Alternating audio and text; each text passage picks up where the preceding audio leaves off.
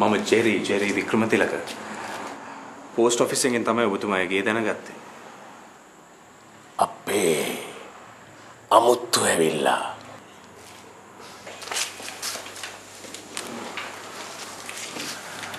එතකොට මේ දුවද? ඔව් මේ මලිතේ මේ ආගේ බොයිෆ්‍රෙන්ඩ්.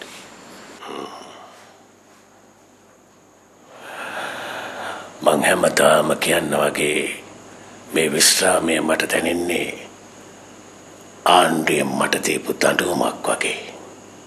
හරියට හොඳට දුවන්න පුළුවන් කාර් එකක් ගරාජ් එකකට දාලා ඒක දිරන්න හරිනවා වගේ.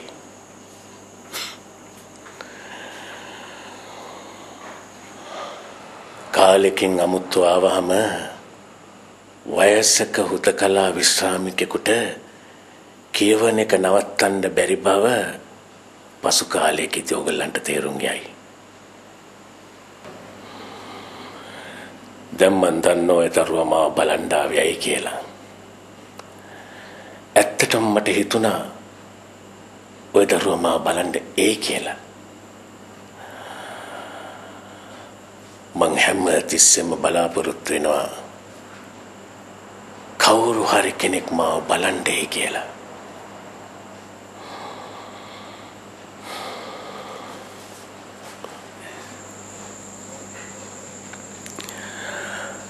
සමහරක් දවසට මම පාරට වෙලා බලාගෙන ඉන්නවා.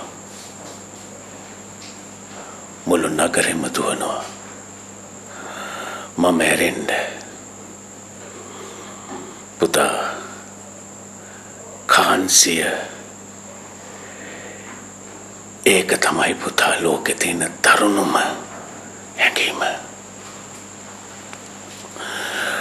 සමාවෙන්න දරුවෝ මං කියවනවා වැඩි. මාව වැරදියට ගන්න එපා. එක දවසක් මාත් එක්ක කතා කරපු මිනිස්සෙක් ඊළඟ දවසේ මාව දැක්කහම පාරෙන් එහා පැත්තට පැනලා යනවා. ඒ මිනිස්සයා හිතනවා ඇති මං ඒ මිනිස්සයාව කතාවට අල්ලගනී කියලා. මං දන්නවා මම නිකම් මිනිස්සුන්ට කරදරයක්.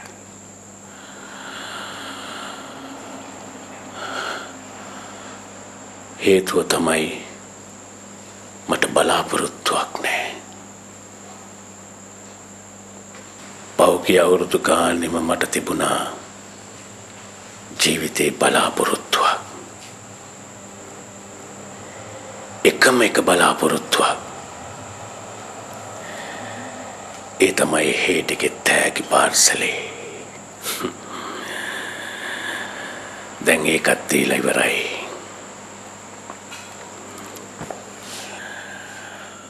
බලාපොරොත්තුවක් නැතුව ජීවත් වෙන්න බෑ.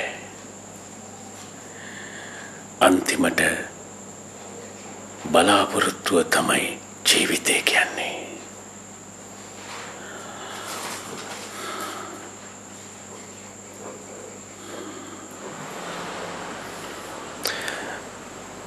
කොහොමද මගේ ඇඩ්‍රස් එක හොයාගත්තේ? දරුවෝ මම හිටපු තැපැල් ස්ථානාධිපති කෙනෙක්නේ. ලියුම් ඇඩ්‍රස් මට මගේ ජීවිතේ වගේ. මෙහි ජරී හිටපු සිල්වරේ ගෙදරින් තමයි කොළඹ ඇඩ්‍රස් එක මං හොයාගත්තේ. ඒකෙන් තමයි දැන් ජරී ඉන්න ඇඩ්‍රස් එක හොයාගත්තේ. ඒකට තමයි මං ලියුම තැපැල් කරේ.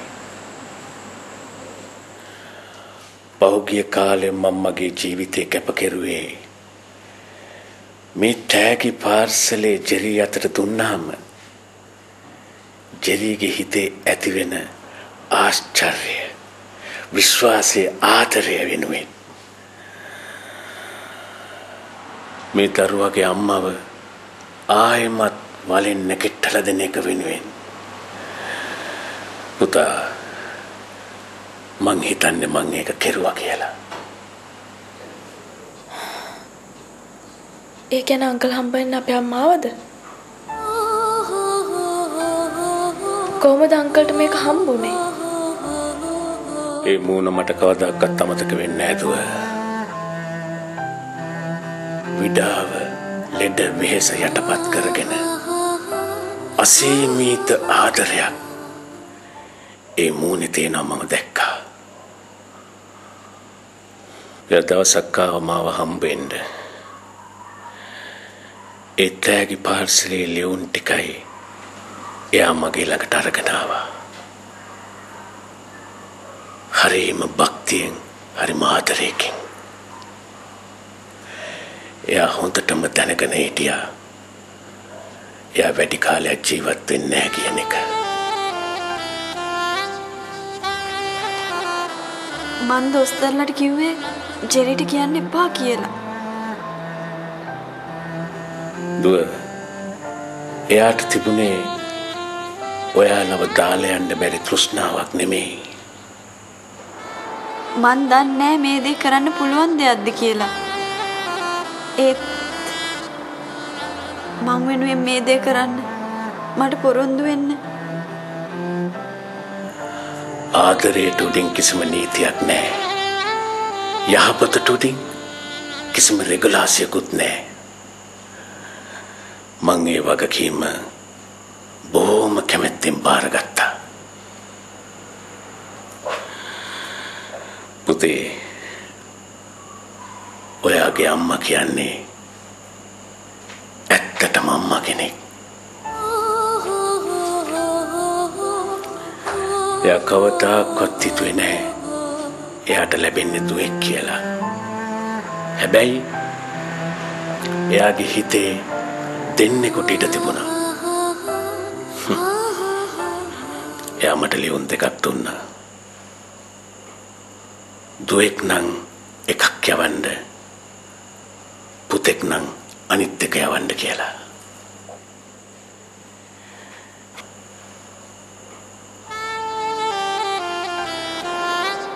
ජෙරි බලාගෙන ඉන්නේ දුවෙක් ලැබෙයි කියලා. ඇත්තටම දුවෙක් හොඳයි. ජෙරිට මන් නැති අඩුව නොදැනෙන්න. ඒත් අපිට එහෙම හිතන්නවත් බෑනේ. දරුවා ජීවත් වුණොත් මට ඇති. හැබැයි ඊට දවස් දෙකකට පස්සේ පුංචි දරුවෙක් ඇවිල්ලා මට කිව්වා හේඩි අක්කා මැරුණා කියලා. ඊට පස්සේ තමයි මම හේඩි කියපු විදියට ඒ ලියුම් ටික තැපැල් කළේ.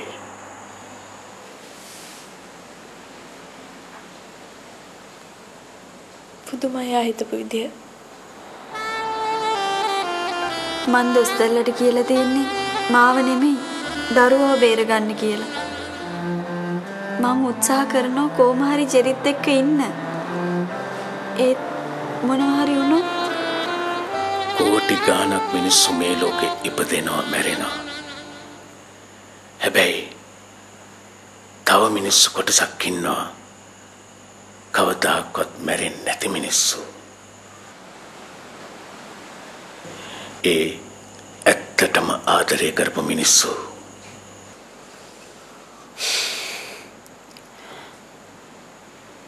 Thank you, uncle. Thank you very much.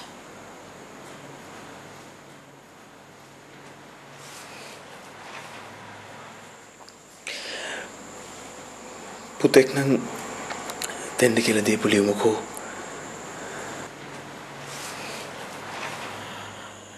ඒක මගේ ළඟ තියෙනවා. මට පුළුවන් දෙයක ගන්න.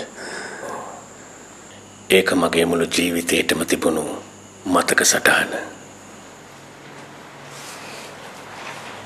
ඒක මම තියාගෙන හිටියේ වෙන දෙයකට. ඒ මගේ දරුවන්ගේ පොඩි උන් නත්තලට ආවම ඒ අයට පෙන්වන්න. ඒත් මේක මට වැඩිය වටින්න ඔය දරුවන්ටයි. පොඩ්ඩක් ඉන්න. මං ඒක ගෙනල්ලා දෙන්නම්.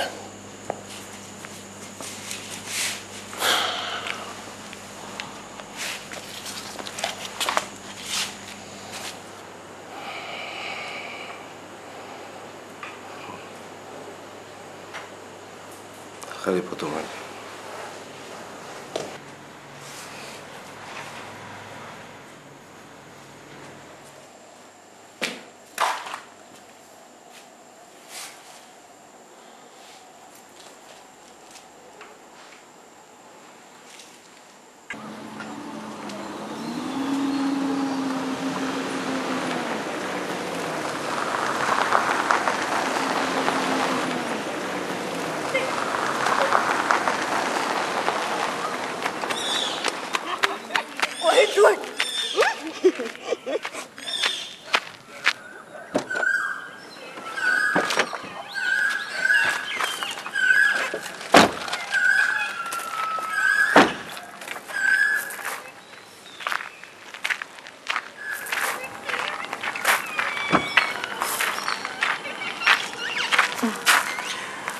මලිති මේ ඉන්නේ සන්ධ්‍යා. අර සෙල්ලම් බඩු ගිනි තිබ්බා කියලා කිව්වේ.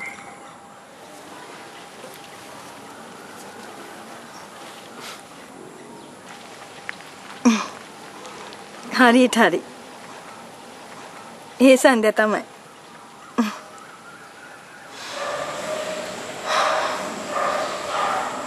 ඇයි ඉතින් අවුරුදු 21කම මේ රස් මගෙන් හැංගුවේ?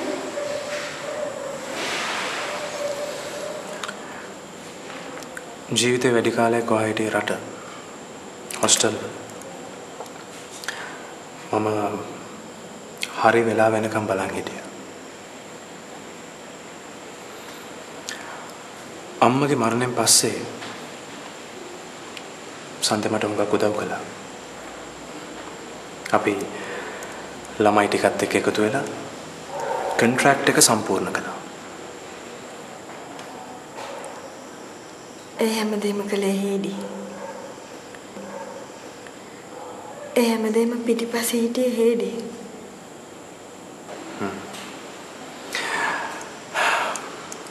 මේ තමයි හේඩිගේ හීනේ. ෆැක්ටරි එකේ ආදායමෙන් ළමා නිවාස 3ක් නඩත්තු වෙනවා. තවත් 1500ක් ළමයි ඉගෙන ගන්න පුතේ. ෆැක්ටරි එකේ 600ක් වැඩ කරනවා. පවුල් 600ක් රැකෙනවා පුතේ.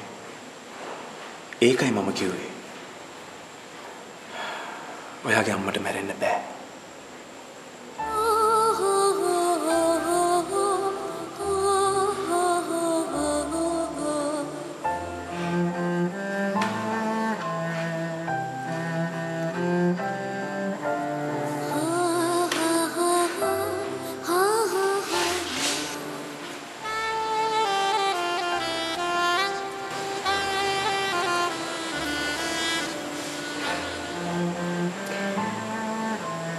ඇත්තටම ගොඩාක් සන්තෝෂයි තාත්තා.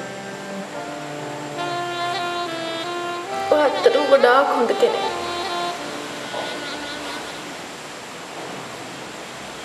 මම ඔයාට ගොඩාක් ආදරේ තාත්තා. ගොඩාක්.